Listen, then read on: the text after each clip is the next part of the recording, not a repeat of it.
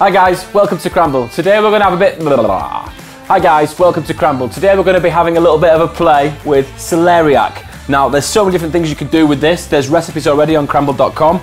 I'm going to do a Celeriac remoulade.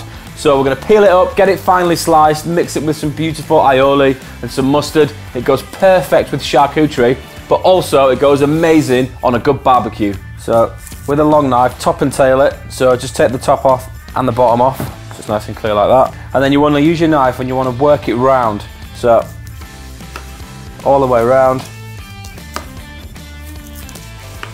getting all that rough outer skin off. Use all the knife, that way you get it all the way around. And then if we lift it up in a second, yeah, there's a couple of bits on there, so you just want to take those little pieces off. So you want to cut it into quarters now once it's peeled, half, and then into half again, each one. This makes quite a lot, so I'll probably just do one lot. So then get your mandolin out, and flat side on there should fit perfectly, and then in we go. So it needs to be a bit thicker than that, so I'm just going to adjust the thickness. Be very careful when you're using this, always use the guard. As you can see, I'm not a fan of taking my own advice. And then just up and down, slide it, chop it into nice long slices.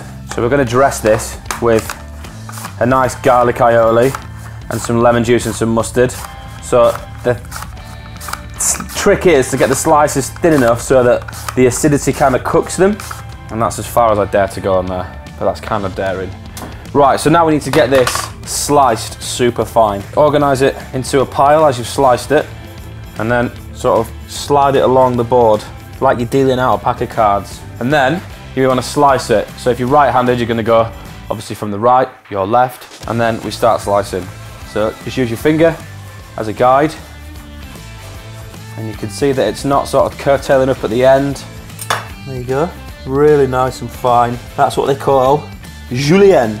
Okay, so once we've got our celeriac to that stage, nice and finely sliced, we want to go in with some lovely aioli. Again, just add a small amount, because you can always add but you can never take away. So you just want to give that a stir, and you don't want loads, you just want it to come together. Now I'm going to season with a little bit of celery salt and a pinch of normal salt, and then we're going to go in with some whole grain mustard, like 2 teaspoonfuls for this amount. And what that'll give you is that lovely pop of that mustard seed when you start to eat this. I'm just going to have a little taste, see where we are with that.